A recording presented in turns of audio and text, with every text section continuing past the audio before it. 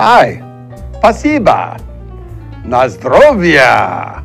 Welcome to Seymour's World at ThinkTech Hawaii.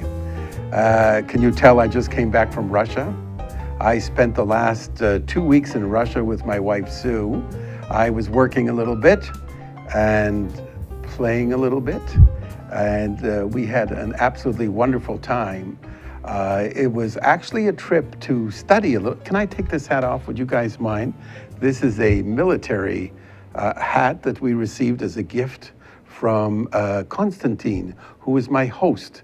Actually, we could bring up maybe a picture of his website, and I'll explain a little bit about what he does. His name is Dr. Kostin, and he works out of St. Petersburg, Russia.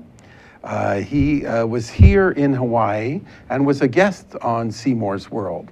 What Konstantin does is really help the government in all of their efforts in their economic planning. He is probably one of the foremost consultants when it comes to international planning as well. So when he came here to Hawaii, it was during the Sochi Olympics. And he gave us a very, very in-depth interview of what was going on in Russia. Now, that was several years ago. And he asked me to come back to Russia because I had been there before and to study a little bit about what's going on in Russia and where it's at. So I'm not going to give you all of the sound bites. I'm not going to give you everything that you're hearing about. Is Russia hacking all of the world's computers? Is Russia doing this or doing that? You can watch CNN and do all that kind of stuff. I want to give you a little bit more about the in-depth Russia.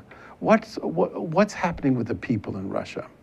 Well, first of all, we all know that one of the major issues has been the economy. And the economy has slowed pretty dramatically. The ruble has dropped by 2/3. That means as a tourist coming to Russia, you are saving a huge amount of money and you could buy a lot of goods. And we're going to talk about some of these goods here. But more important than that is what's happening to the people because of the embargoes that are being placed by the Western world. In effect, the first issue we find is that most people are still very, very happy in Russia. They don't intend to move to the West. They like the opportunities of the West. But here's an example of what is going on and why it is going on. Sue and I were having dinner in a restaurant at the St. Regis Hotel, a very, very nice hotel in Moscow. And our server was a young woman, about 25, no, a little older, probably closer to 30 years old, spoke perfect English. And we got to know her a little bit, and I asked her, you speak such good English. Did you learn it in school, in your gymnasia? Gymnasia in Russian is the equivalent of high school. Or did you learn it in college? And she said, sir, I'm an attorney. And I looked at her, and I said, pardon me? And she says, yes, I'm an attorney. I make about $400 a month, and I have to work as a waitress to help my lifestyle and what I have to do in life. And I was flabbergasted because we know in the West how much attorneys make. And then we found out that doctors are in the same boat. Doctors are also making an average of $400 a month. Now, it's not all bad news because they get a free apartment with that. But the way the Russian government has made this work, you get the apartment, but you only get to own the apartment after you work for 7 years. So for 7 years, you have to work at very low wages. You live in that apartment, but then you get to own the apartment after 7 years. Some say that's good, some say that's bad. So I asked her point blank, I said, would you like to move somewhere? Would you like to move to the United States or England or anywhere? And she said no. She loves her life there. She loves her family there. She wishes she could make more money, but she realizes that she is doing well where she's at. Not perfectly well, but she's okay where she's at. So I think one of the biggest topics that we have to discuss is everybody in that same boat? No. The first thing we have to realize is the the style of living in Russia is very, very good. People are able to go out to dinner, restaurants are full, they travel quite a bit. They're not affected too much by the international economy because they live within their means in their communities and in their country. We, of course, look at products like this, caviar. And we say, wow, this is caviar from Russia, and it's very expensive. This caviar here in the United States is $58 for this tin of caviar. It's not the most expensive. It's the middle of the road caviar, but it's $58. Sue and I bought this caviar in a supermarket in Russia for $3. Now, vodka. We all know vodka. We know it comes from Russia. This happens to be a very good vodka. I priced the vodka here locally, not this exact brand because it's not imported directly as it is, but a similar brand. This vodka here is $38. This vodka, when you buy it in Russia, is $3, which is the same price as Coca-Cola in Russia. So it is so strange when you're sitting at a restaurant and you order a vodka, and many people do order vodka, and they say $3. I mean, we can't even believe that it's that price.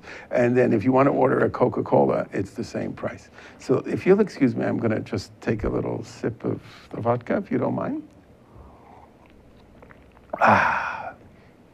Thank you, because I didn't want to show me drinking vodka on the air. It's probably not good. Let's start with the Kremlin. The Kremlin is what you're seeing right now. The Kremlin, of course, is something that you recognize as the home of Mr. Vladimir Putin, or as I call him, Vladi. No personal connection, but I like the name Vladi. The Kremlin that you see, the original walls are there, but the wall that you see that is on the right and the left side is the new wall of the Kremlin. It is a huge property. It is absolutely magnificent. We took a tour of the Kremlin. We saw everything that we could see. And the funniest experience I have is this story.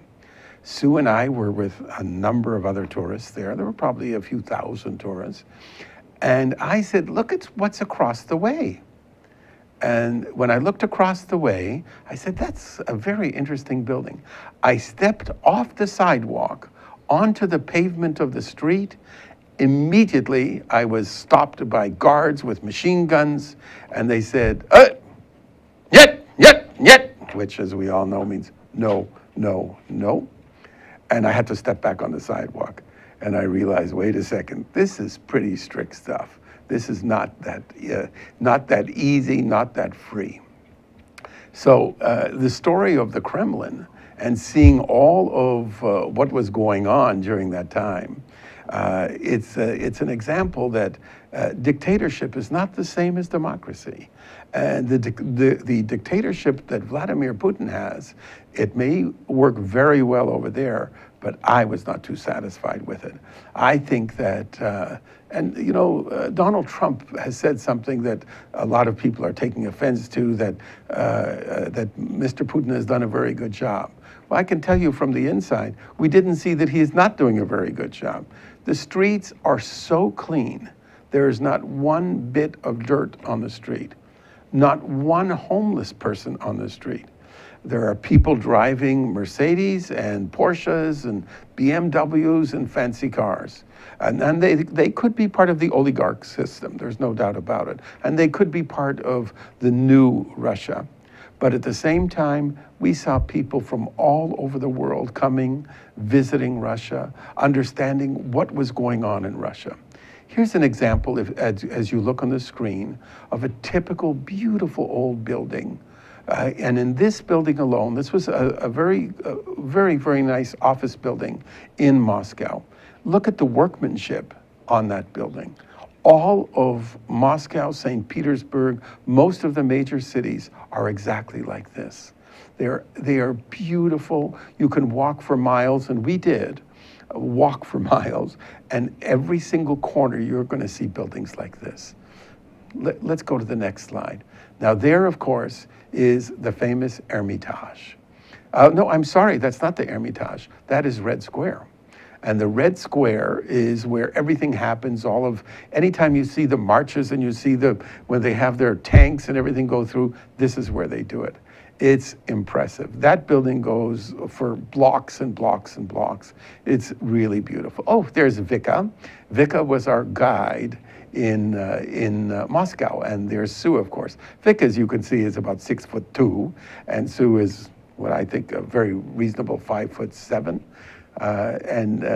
She took us around to Gorky Park. I want to stay on that slide for a second because Gorky Park is in the middle of Moscow, which is there's 15 million people who live in Moscow.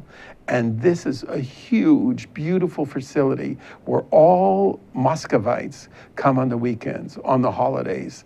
Everything is provided. They have bull courts. I don't know if you're familiar with what bull courts are, but that's a game that they play and people play, and there's marches, and it's a very, very amazing thing. If you could take New York City and take Central Park, this is about 5 to 6 times the size of Central Park. Absolutely beautiful. I want to tell you a little story about Vika.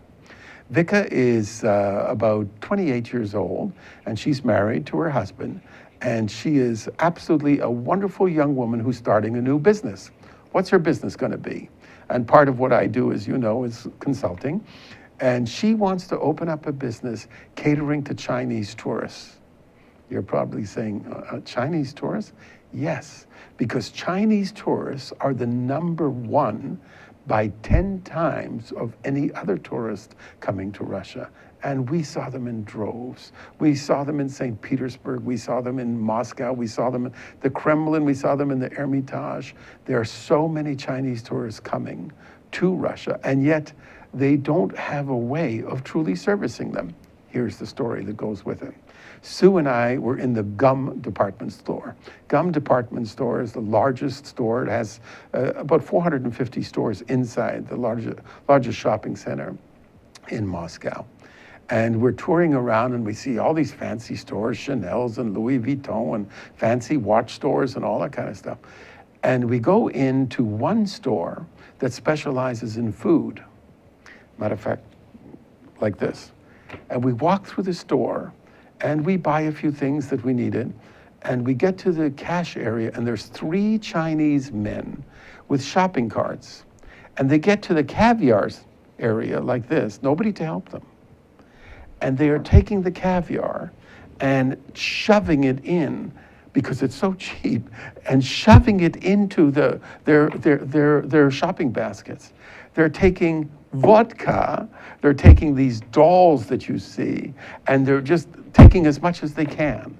Now, it's amazing. You have to understand that being so cheap in Russia and being able to take it out may be a different story, but China and Russia have an agreement where there's no duty and no tax. So they're able to take all of this stuff back. And what Vika is going to do, she is going to set up a business where she will have an online store for the Chinese people to be able to buy goods from Russia. So I can tell you, I was so impressed with her and a lot of the other people that we met who were not aggressive in nature, but very interested in doing business, very interested in finding out how to do business around the world. And of course, today, with the internet and social media, that is very, very easy. We've got to take a short break, and we'll be back with more of Seymour's World in Russia. Let me just make sure you guys get a good picture of this, my hat, and of course I need to take another sip of my vodka. I'll be back in a minute.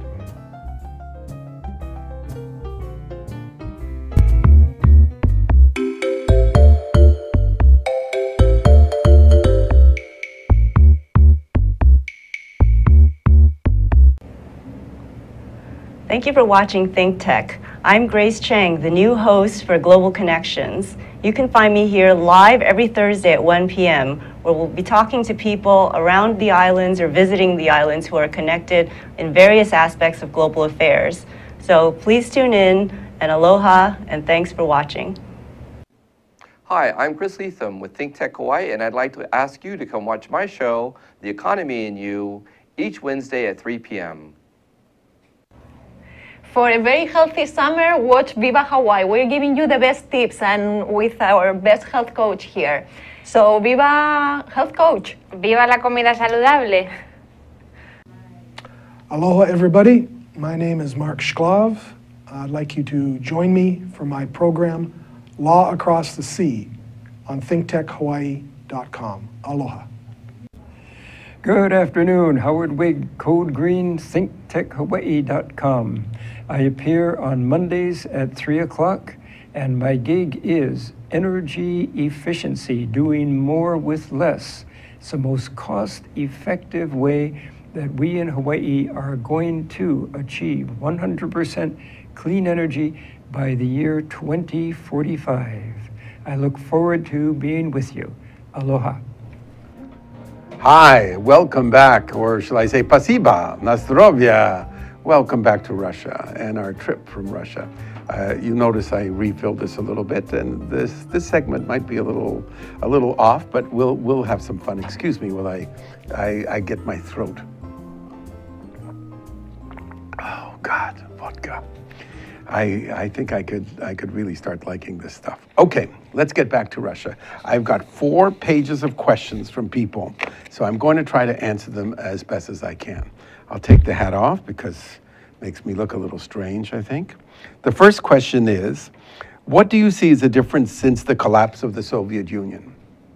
Well, I think the major difference is the freedom that democracy has given to Russians in many ways. And the first one I saw was religion.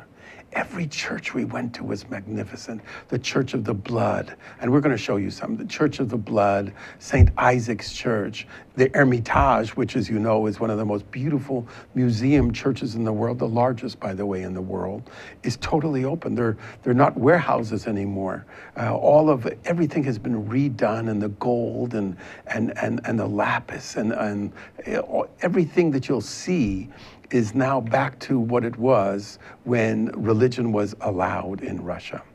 And here's a perfect example. This was actually in the Red Square area, and we walked into this church that you're seeing. It was beautiful. It was absolutely amazing. We couldn't take pictures inside, unfortunately, but you could see that the Russian government is allowing freedom totally. And you will see even a synagogue that we went into that is one of the nicest I've ever seen in the world. This picture that you're seeing is part of another church that we went into. You could see the dome on it and the ceiling inside. Totally restored, spent millions and probably billions of dollars on restoring what was there. It was so beautiful. Let's see another one if we can get it. There's another ceiling of another church, and as you could see, it's all stained glass, all done by hand, all giving the feeling that you could express yourself in religion in any which way you can. Let's see the next one. The Hermitage. I want to stay there for a minute. The Hermitage is blocks long. It is magnificent. It is, first it was a palace for Peter the Great, and then they turned it into a museum. So it's the only museum palace in the world. It is the largest. It would take days and days to see everything. We were extremely fortunate that we were able to get a private tour of the Hermitage. And after 3 hours, it was like information overload. And when you have information overload, it's almost impossible to be able to see more and more. But look at the front of it. You see what's in front of the Hermitage that day? They're going to have a parade. They're going to show the people of St. Petersburg all of the equipment that they have ready to go for the winter. And they actually had a parade that day with thousands of these vehicles. It was incredible. Let's see the next one. Another one of those churches in St. Petersburg that makes you think of a decorated cake. This is called the Church of the Savior's Blood. Beautiful, amazing. Entrance fee was $2. It was inside, the workmanship was beautiful. I think we even have some pictures of the inside of this one I was able to show. There you go, look at that. It was wild. And you can step right up, you can touch it. Everything there is for people to get very, very, very well acquainted with. That's a close-up of the domes of the Church of the Savior Blood. Now, you know that St. Petersburg is one of the most beautiful cities in the world, and it was built by Peter the Great because he wanted to imitate Venice. So it was built on a system of canals, and the canals that he had connected the city entirely so that you don't need taxis. You could get anywhere by canal. St. Petersburg, in my opinion, and I visited over 100 countries in the world, is probably one of the most beautiful cities. There's another picture of it, and that's taken from up above. Let's see the next one. Now, this is a synagogue. Now, I have to tell you that anti-Semitism is quite prevalent in most of Europe.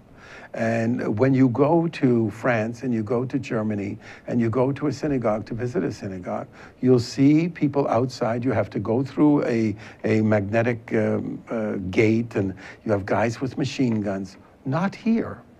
And how impressive is that you could go to St. Petersburg in Russia and walk right into the synagogue. It's beautiful, as you can see, totally restored to where it was. There's 12,000 Jews that participate in this synagogue with total freedom. So that was one of the things that I was most impressed with. Let's see the next one. And this is, of course, a typical Russian government building. And you could see it's in St. Petersburg. You can see the boats. That's one of the canals. It's beautiful. We couldn't get into the building because it is a military building. And this is where their defense department is and all of their other departments. But it's really quite something. Now, I do want to answer a couple more questions. Has capitalism truly taken over from communism? The answer is no. As much as we want to believe it, we all know that Mr. Putin won the last election by 86%. I have to tell you, he really won the election by 100% because it's very difficult to mount another party against him. There were others. We saw a lot of campaigning by other people, but he is truly a very, very smart man in his own way, and he has his finger on the pulse in Russia, and it's something that I don't think will ever go away. He is that powerful right now. Next question. What about graft and corruption as described in the media? I really didn't want to cover this, but there is in every society, and I think even in our society. I mean, if you see what's going on with Hillary and with Donald and what they're accusing each other of, I don't think it's any different anywhere in the world. And I think I have no definitive proof about it, but obviously we believe it's there. I mean, just today, and today is the 7th of October, there was a release that Russia was truly responsible for all of the hacking. So who really knows? What do the average citizens think of Putin? Well, believe it or not, I honestly felt a very similar feeling to what I had when we visited in China, where the people respect their leader, but are not going to say much about him. And in my opinion, I think that most people in Russia and in China, and in Vietnam for that matter, are very cognizant of the fact that they don't want to say anything against their leaders, and Putin is one of them. Next question. What is the result of the oil price collapse? Well, I mentioned the first part, and the first part was the ruble. What's happened to the ruble? It's down by 65% right now. So their exports are obviously much less expensive. But the sanctions against Russia by the Western world is having a fairly large effect on it. You couldn't tell from the tourists, and they are bringing those tourists in by bus loads, by boat loads, and by plane loads. So tourism, I think, is going to be one of the major factors in the resurgence of Russia. Here's one, I guess, from somebody Jewish. Being Jewish, did you feel or sense any anti-Semitism? The answer is absolutely zero. I did not feel anything. And of course, that was well expressed in my discussion about the synagogue. Zero. We did not feel any anti-Semitism whatsoever. I felt more anti-Semitism in Germany than I felt in Russia or in France, for that matter. It is obviously prevalent and it's there, but it's not evident, which is important. Is the ordinary citizen better off today? Probably the most difficult question to answer, because the ordinary citizen has to live within their means, and their means in Russia are not easy. With the ruble where it's at, they have to live with Russian products. If they're trying to import products, it becomes extremely expensive. So who knows? It's a difficult issue, and not one that I can actually discuss without going into great detail. What you see on the table here are all Russian goods. So this is a box of wonderful chocolates. This is a box of chocolates for export, but given to people, and you could see all of the different highlights of, this is from St. Petersburg. And this box cost us $1 US, but of course in rubles, it's much more expensive. Caviar that you see here at $3 in rubles is very expensive to them, and you don't see too many people buy them. Now this item that you see here is totally touristy, and of course everybody buys it, and you know them as the Russian dolls. And what happens, of course, you put one doll into the other, and then it goes like this, and then it goes into here, and this goes into here, and this goes into here. And look at that. Can you see it? Now, that is, I think, the quintessential Russian gift, because everybody calls them the Russian dolls. They have another name, Musgrave. I'm sorry, I can't remember it because I've had a little too much of this. Excuse me, I have to take one more drink. So, it's one of those, one of those trips that I had, and thanks to Konstantin, I have to say, for those of you who are interested in doing business in Russia, you should contact him, and you could reach me or come back to our show, and we'll give you his contact information. But he was there's his website, Konstantin Consulting, and it was he was wonderful in explaining to us everything that, what we saw was, how do you translate it into American thought processes versus Russian thought processes?